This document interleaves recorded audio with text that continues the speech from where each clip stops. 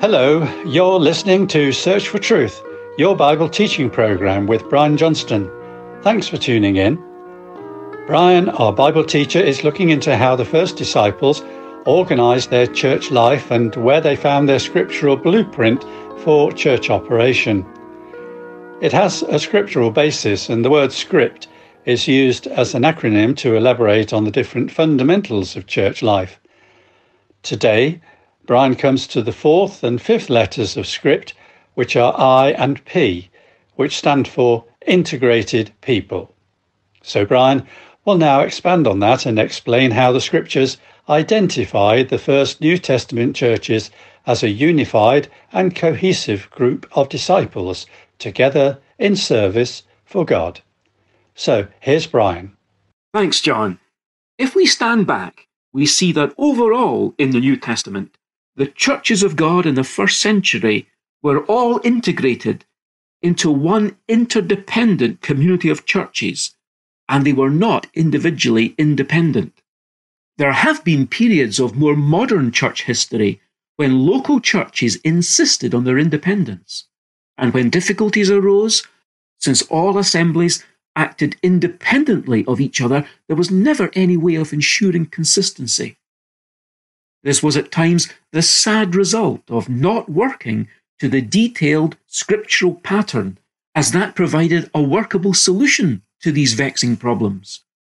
Let's then continue to share the script, as we've been calling it, that is the scriptural pattern, in 5 of its essentials.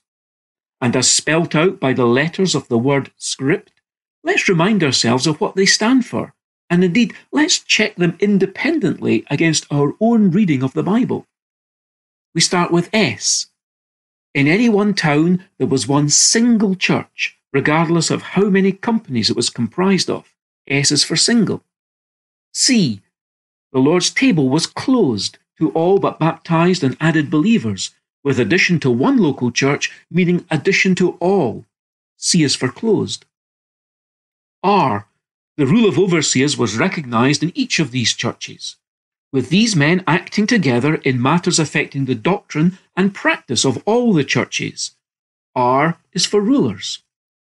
Then taking I and P together, IP, the churches were all integrated people in one interdependent community of churches and not independent. Neither were they dependent, but IP stands for integrated people. And finally, T. The temple or house of God was comprised of all those churches unitedly together in service. T is for temple. Now, let's deal with the fourth item in that list. In other words, IP stands for integrated people. Suppose someone was to ask, where in the Bible do we get the idea that each local church should be interdependent with other local churches in an overall community or fellowship? He or she might add, what's wrong with different local churches being autonomous or independent to the extent of making their own decisions about fundamental teaching? Let me try to say something about this based on the position we find in the New Testament. But before we begin, I think we'd want to clarify, of course, that we would doubtless all agree that local elders have to be responsible for all the local operational matters belonging to their church. Beyond that, I wonder if you'd bear with me dealing with this under 3 headings, taking them in turn as they relate to theological, historical, and practical points of view. First, there's the theological basis that God's people should be an integrated people.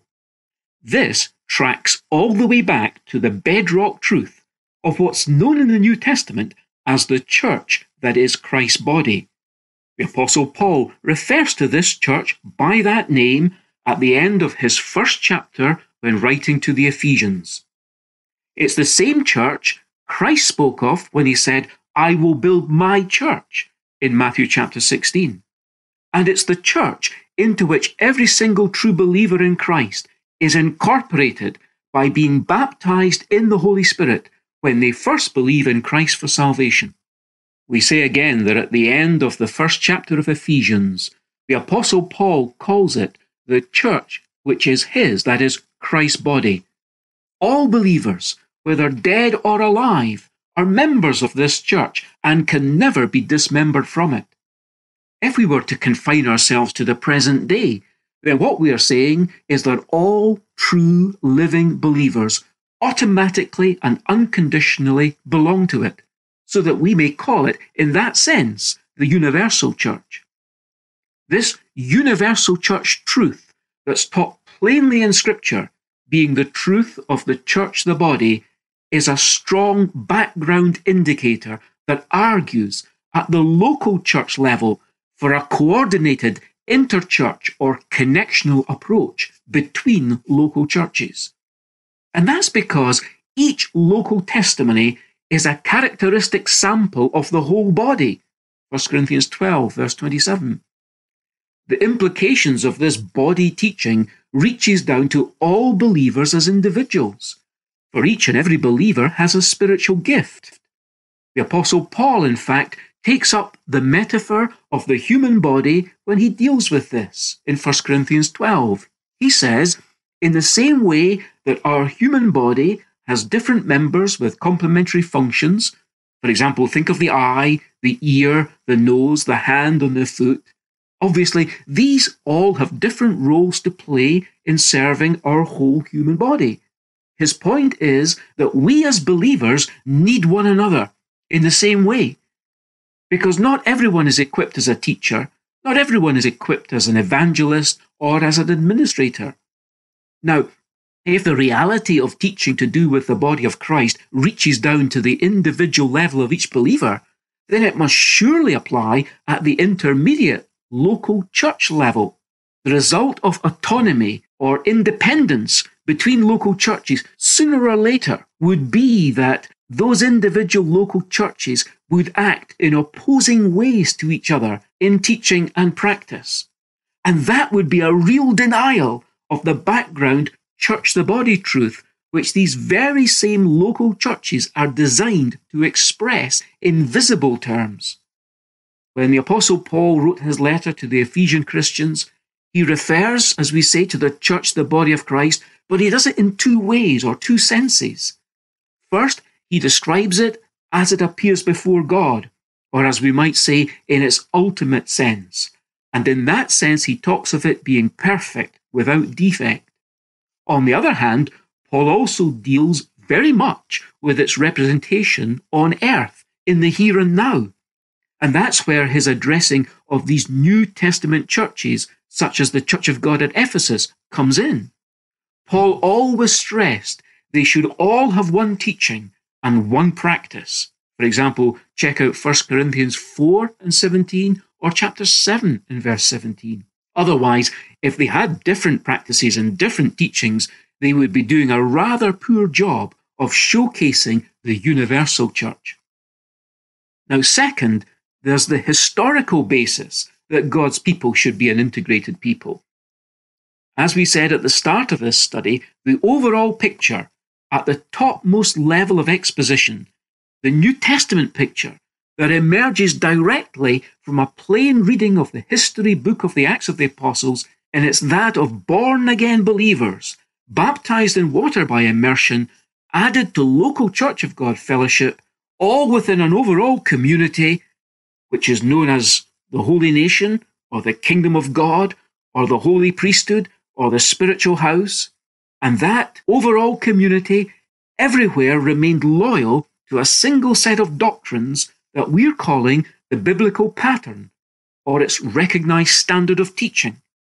It was this that served as the basis for them to be maintained in unity under a fellowship of elders, while existing in separation from the world and from ecclesiastical error. Think again of the group names that we've just used there. They all come directly from the pages of our Bible. Remember them? Group names or nouns such as kingdom, priesthood, and nation. How can the use of these collective nouns and the clear vision of togetherness that surrounds them, how can that support the idea of locally autonomous churches? So that's the lesson from history. Third, there's the practical basis that God's people should act as an integrated people. You see, the first century local churches of God were united in practice by letters of commendation, 2 Corinthians 3:1, and the sending of relief supplies to each other. In this context, 2 Corinthians chapter 8 is particularly revealing in that it demonstrates the interdependence that existed among and between the local churches mentioned on the pages of our Bibles. When it talks there in 2 Corinthians 8 about among the churches, all the churches, by the churches, of the churches, and before the churches. These churches that were so clearly linked in the New Testament didn't resolve conflict and disputes on an autonomous basis. In Acts chapter 15, a significant problem that arose was not resolved in isolation at that locality alone, which is what we would have expected to happen on the basis of the autonomous local church model. And it's not Paul's appeal to the local church at Corinth to come into line with the uniform practice of churches of God everywhere, and you get that appeal in 1 Corinthians chapter 11, verse 16. That appeal for the local church at Corinth to come into line with the uniform practice of churches of God everywhere else is quite devastating to any autonomous policy, is it not?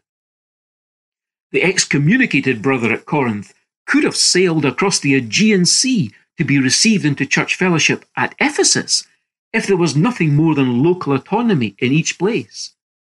The follow-up teaching regarding the listing of excommunicable sins and disinheritance from the overall kingdom in 1 Corinthians chapter 6 further shows how unworkable this would have been if it had been the case that, for example, the brother we read about who was disfellowshipped at Corinth in chapter 5 had been able to go down the road to Cenchrea and break bread with the disciples there.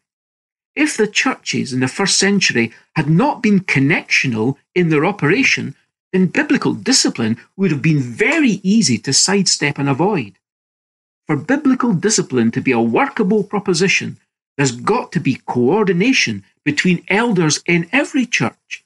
And if you don't have that, then biblical discipline is simply not workable. And at times in history, that has sadly proved to be the case. And so, summing up, the IP in our use of the word script stands for integrated people as we try to communicate something of the biblical New Testament pattern. Lord Jesus, all we want with thee, O heightful depth of love, what strength for us upon the tree, we're one with thee above. I hope you've enjoyed today's study. And if you have a question about any of the talks in this series, then do write in to Brian at sft@churchesofgod.info and have a discussion with Brian. The transcript book of all the talks in this series would also be helpful for you if you want to pursue further study. Just ask for the title A Good Place to Begin, and you can use email or the post, and here's our address. Search for Truth, Hayes Press, The Barn, Flaxlands, Royal Wootton Bassett, Swindon, SN48DY, UK. Our email address is sft@churchesofgod.info. I'd be delighted if you join me again next time for our final Bible study in this series. The last letter in script is T, and we'll learn next week what it stands for. But for now, it's goodbye and very best wishes from our Bible teacher Brian, our producer David, our singers, and me, John. So see you again soon, and in the meantime, we wish you God's richest blessings. Oh, teach us, Lord.